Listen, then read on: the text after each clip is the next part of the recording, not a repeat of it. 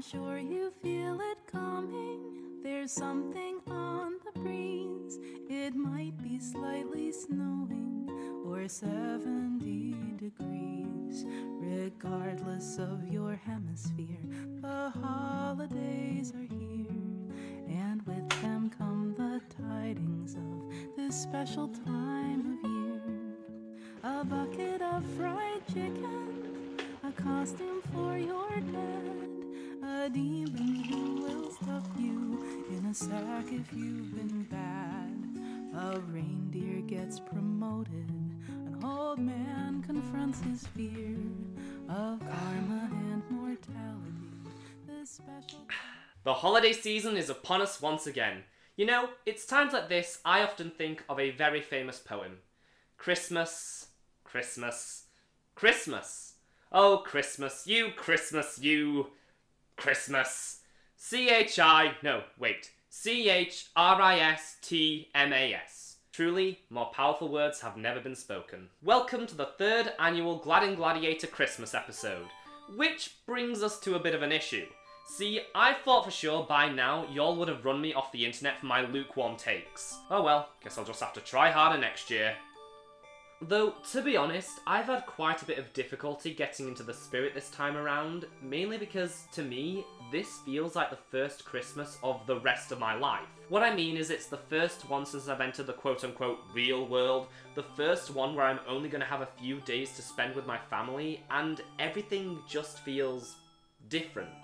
So I haven't really been able to think of a festive topic for this video. I need to call Vic. He'll know what to do.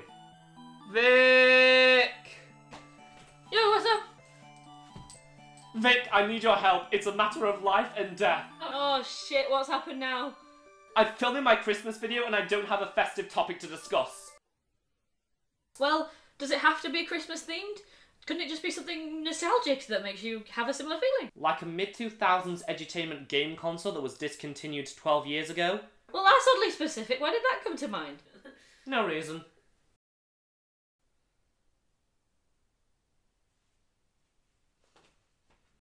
That's right, to end off the year, we're going to be looking back at one of my favourite childhood accessories, the V.Smile.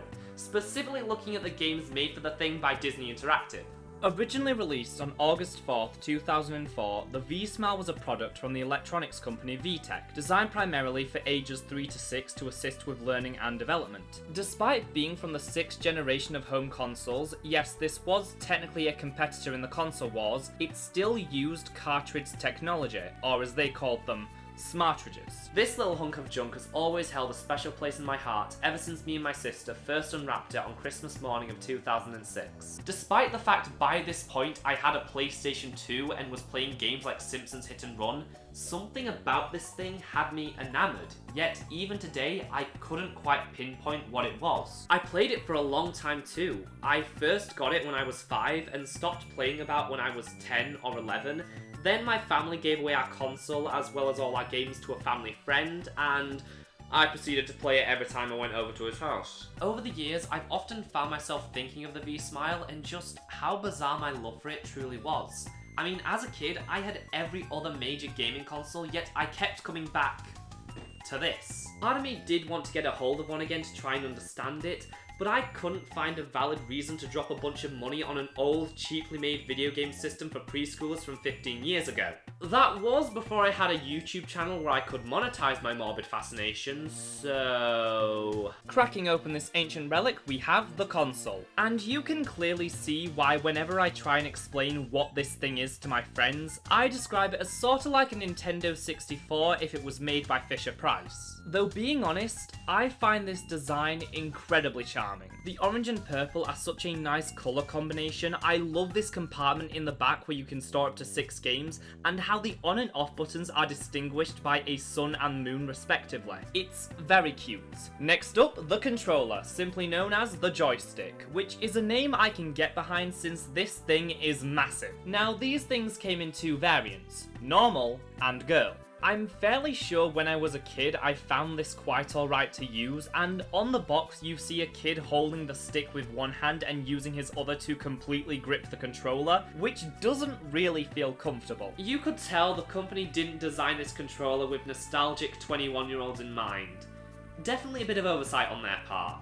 Fresh out of the box, the V.Smile requires 3 size C batteries. But hold on there, because you can also get the official V.Smile 9V adapter, which thankfully came in the bundle I got, but for people in 2004, you had to buy it separately at an additional cost of $7.99 on top of the $60 for the console. Then there's the games. V.Smile launched with 10 smartridges, which varied in price. By which I mean the standard educational games were $16.99 and the licensed games, aka the ones kids actually wanted to play, were $18.99. Because playing Care Bears isn't a right, it's a privilege. So with the console, an adapter, some games, and a spare controller, because most games have a 2-player mode, you'd easily be looking at a price tag of over $150. For this. Notice how I'm refusing to state a currency so as to avoid alienating my international audience. Today we're going to be covering 5 games by Disney Interactive based on features by Walt Disney Animation Studios. The first game I'm going to play is Disney's Mickey Mouse Mickey's Magical Adventure, released in 2004. Now, because the smartridges have a very limited space, not allowing room for elongated story cutscenes, we get a throwback to the old school days with video game manuals. Now, they're not anything spectacular, just a story synopsis and instructions on how to play with screenshots taken from the game. But I won't lie and say there isn't some kind of novelty to these things. Enough about that, what about the game itself? Disney's Mickey Mouse Mickey's Magical Adventure follows Mickey journeying on a quest to find Pluto after accidentally enchanting one of his bones while showing Minnie some magic. But to retrieve his best friend, Mickey will have to journey into the castle. Oh gosh, you must have gone to the castle. Throughout the levels, you'll be spelling words, solving logic puzzles, doing maths, because this is how I'm spending Christmas apparently. Now, I actually have quite the history with this game. Despite owning it when I was a kid and playing it constantly, perhaps the most of any V.Smile game, I never actually beat it. Both because the game was very difficult for 7-year-old me, and it's just very long compared to other V.Smile games. It was easily one of the most ambitious games on the console, with simply how large the levels are and how it actually tries to be a video game, with enemies and ways to fail. And visually, the game looks nice. Of course, the V.Smile is not a very powerful system, so the graphics aren't going to astound anyone, but for what it is, it's pretty good. Mickey looks like Mickey, and there's some nice animations. It's clear a lot of care was put into the crafting of this game. Too bad it's not very good. For context, I, being the emotionally well-balanced 21-year-old I am, decided to play the game on difficult because, well, I graduated high school, I'm fairly sure I could handle this. What I wasn't anticipating was, rather than simply including more advanced words to spell, this game did the worst kind of difficult mode, which included some of the most bullshit enemy placement I have ever experienced. This isn't helped by the fact the game often asks for very precise jumps and platforming, things that the console wasn't designed with in mind. This was frustrating at the start, but by around the 3rd level, it became near unplayable. So the level is based on Mickey and the Beanstalk, and involves you completing number sequences in order to make the beanstalk grow. How you do this is by shooting magic at the clouds above your head with the correct answer. Simple enough, but the level features these bee enemies that fly above you and will home in on you if you are in their line of vision. And the game loves placing these guys on top of the clouds you have to hit. So while trying to dispatch of it, you'll often hit the wrong answer, which will cause you to be struck by lightning. That wouldn't be too big of an issue if these levels didn't feel like they dragged on forever, especially the first one. In every section, you have to spell a word by finding the torches with the letters and lighting them in the correct order. Then move on to the next room, which looks exactly the same. And each of these levels only has one piece of music, which by about the half-hour mark really starts to get old, which merely added to what was feeling like endless torment. Most V.Smile games take about 40 to 50 minutes to get through. This one took me nearly 3 hours. Whether that says more about me or this game is up to you, but that doesn't change the fact I didn't have fun with this. I can fully understand why I was never able to finish this game, because even all these years later, it still felt like a gauntlet. But I guess it's par for the course for every game based on Fantasia to be needlessly frustrating. I will say, once I finally made it to the end, I felt very accomplished, because I had finally done it. After 17 years, I had at last completed this game, which also meant I never had to play it again. Well, needless to say, that's not what I was expecting, and it definitely set a negative tone going into the rest of these games. Maybe all these years I've been looking at the V.Smile through rose-tinted glasses, when in actuality, it's nowhere as good as I remember it being. Thankfully, the next game I played was Disney Princess Disney's The Little Mermaid Ariel's Majestic Journey, which was a far more simple and far less frustrating experience. See, now why do all these titles sound like poorly translated Japanese games from the 90s? Ariel's Majestic Journey is a collection of minigames that loosely follows the plot of The Little Mermaid. Whether it's searching for musical instruments, matching objects in Ariel's cavern, picking up stuff from the kingdom's marketplace, or trying on dresses. Each activity is quick to the point and doesn't overstay its welcome, which made it far much easier to enjoy. Because the game omits combat entirely, simply having you avoid enemies and hazards, the controls were nowhere near as frustrating, and every time I ran into something, it definitely felt like my fault and not the game's. Now, since this isn't a platformer, you might be wondering what the action button does since we can't jump. Well, pushing it will give Ariel a short burst of speed, which made the underwater sections a lot easier, but this action is maintained on land during the market level, which was the most fun I had making this project so far.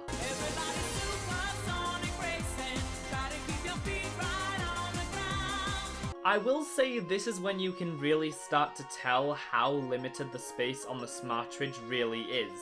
Especially when the kingdom seems to be entirely populated by the same 6 people. Which does make this world feel significantly empty, but because you'll never be spending more than 10 minutes in any area, it doesn't really have the chance to get tiresome. Though it makes you wonder, how did they come up with some of this stuff? Like, the minigame that takes place when Ariel makes the deal with Ursula is a game of Simon.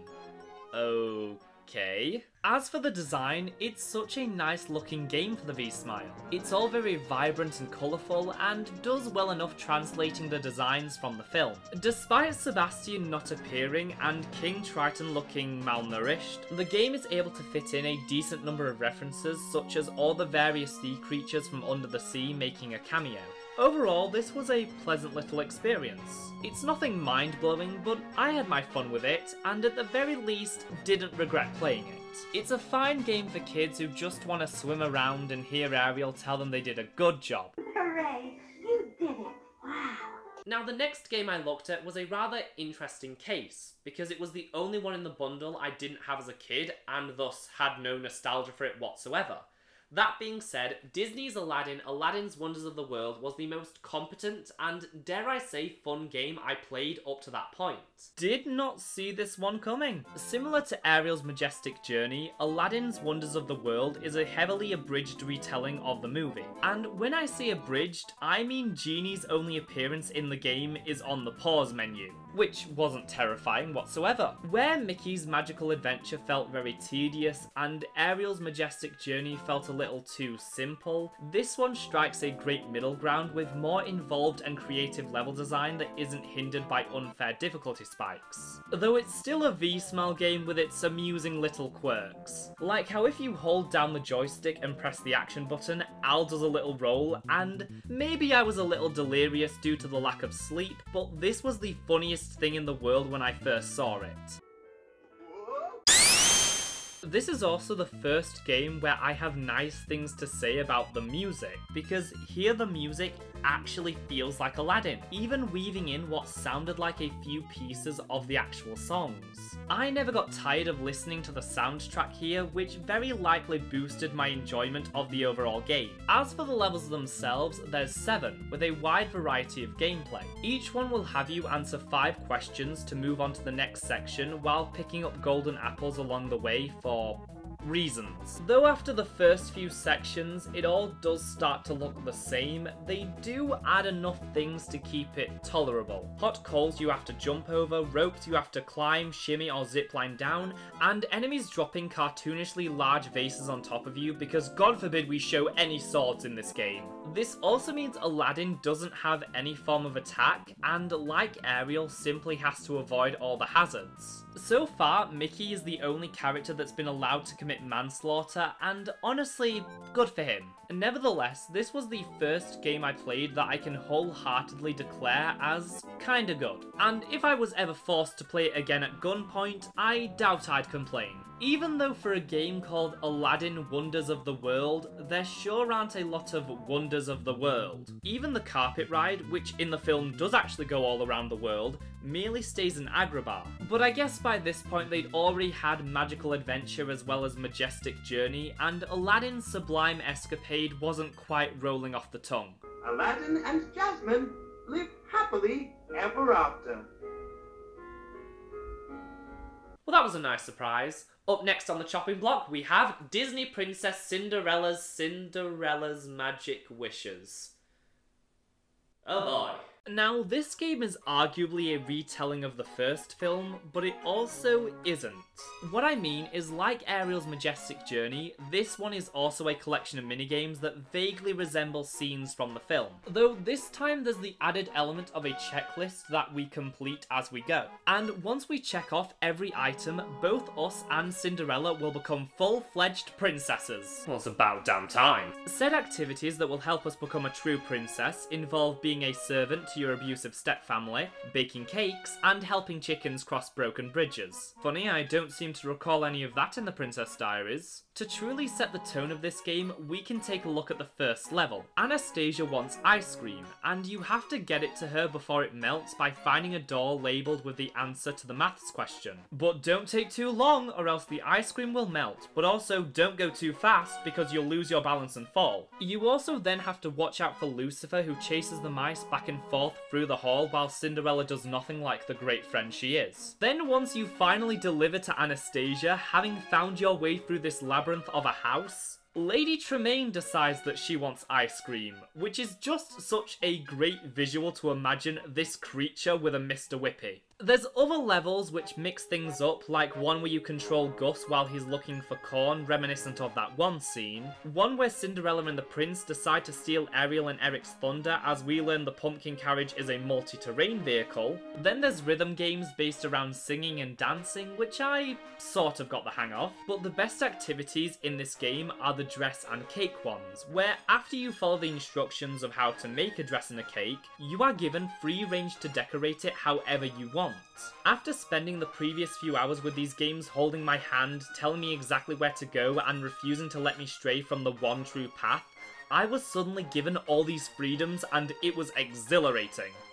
I tried to make Lost, but it didn't work. My dress, on the other hand, was a masterpiece, though I wasn't expecting Cindy to bring her own gloves, which ruined the whole ensemble. The only other thing of note is that, like Genie, the fairy godmother does not appear in this game whatsoever. Instead, whenever you complete a task, things just start to randomly materialize in front of you, leading to my fan theory that the Cinderella in this version of events is an omnipotent being who can reshape the universe to her will if she so desired.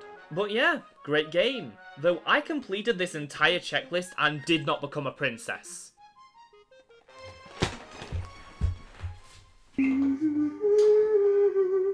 So we have only one more game to look at, and I have saved the best until last, because this used to be my absolute favourite game as a kid. So, without further ado, let's take a look at Disney's Winnie the Pooh The Honey Hunt. Finally a normal fucking title around here! I've talked about Winnie the Pooh on the channel a few times, but I don't think I'll ever be able to explain how deep my love for these characters truly goes. Of all the bears I developed an emotional attachment to as a child, he will always be my second favourite. I can explain. So you can see why more than any other I was most excited to revisit this game, and immediately from the moment I turned it on, I was hit with a massive wave of nostalgia as all the memories came flooding right back. The ice level where you slip along frozen lakes, creating different colour combinations for your balloon in the trees, and those hidden bonus areas that look like the inside of the Skullosaurus from Pooh's Grand Adventure. This easygoing and innocent nature of the game makes it feel like the V.Smile was almost designed around it, and it was simply a delight to play it again. The gist of things is that Pooh is having a party and fears he doesn't have enough honey for all his friends, despite only having about 9 of them, some of which don't even like honey, but to each their own. So we control Pooh as he explores the 100-acre wood in search for honey. And now, off the bat, Winnie the Pooh is a rather odd choice for an educational game because the main joke is that the characters don't know how to spell or read. But I mean, it works. And in terms of Winnie the Pooh games, this one sticks out solely because it's a platformer. Most video games based on this franchise are either activity packs or simplistic party games or that, but there are shockingly few platformers. So throughout the game you travel to various areas of the 100-acre wood, taking part in various tasks while learning about the alphabet, numbers and colours and spelling, among other things. Now the charm this thing radiates is purely due to it being a Winnie the Pooh game. In all the other games, whenever the characters would tell me, "Good job," I felt very condescended to. When Pooh does it, however, it makes me want to burst into tears because if he's proud of me, that's all I need in life. Oh, smart of you. Now, I guess it's only fair I say something negative. Like most V.Smile smartridges, the game is very slow, and there aren't really a lot of challenges. It's mostly just walking in a straight line, collecting stuff, and having to jump over the occasional log. Which, I get it's a preschool game, but I've seen other early education games that are far more involved. The levels taking place in the trees felt the most alive, with actual platforming and obstacles you really had to try and avoid. Mostly because the very idea of Pooh being injured was nearly too much for me to handle. Yeah, I can see why they don't make a lot of platformers starring this guy now. But at the same time, these criticisms help the game in feeling more like the source material. Because of the nature of Winnie the Pooh, a lot of the conventions that felt out of place in the previous games were right at home here. The British narrator in all the other games was definitely a choice, but here it actually fits because it's Winnie the Pooh. Because every facet of this game perfectly captures that tone and atmosphere. Look at this winter level, look at this leaf catching game. The world map is an actual map of the 100-acre wood. This game is simply too cute for its own good. Playing this was like a constant stream of serotonin, and I had such a marvellous time revisiting it after all these years. Now if you'll excuse me, I'm gonna go watch Pooh's Grand Adventure and sob uncontrollably. I've had lots of fun playing with you.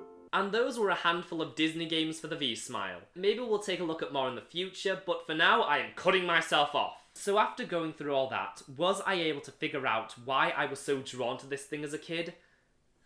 Honestly, no. I mean, the controls aren't that great, and for most of the games the best I can say about them is that they function, but I could honestly not tell you why I used to be so hooked on this thing, and I think that's okay. We don't always have to go through life trying to rationalise or justify the things we enjoy. So long as those things aren't hurting anyone, what's the issue? Maybe I wasn't able to fully recapture the feeling of playing this when I was 5 years old, but I still love this thing. And I'm so happy I got to experience it again. Maybe it's the same with the holidays. I know I'm never going to feel about Christmas like I used to, and for the past few years I've been kind of faking it because despite how much I've changed and love the person I've become, there is always going to be part of me that wants to go back and is unable to accept the fact that I can't. Even with that though, there's still something about it. The magic of the season may have gotten dimmer over the years, but it's still there. I guess I've just got to find a different way to feel it. Keep my old traditions alive as much as I can, but also allow myself the freedom to discover brand new ones. you know? Whether it's watching more recent holiday specials or doing my best to spend it with the new people in my life as well as the old. It might take a few years, but I think it's worth a shot. Folks, thank you so much for watching this channel in 2022.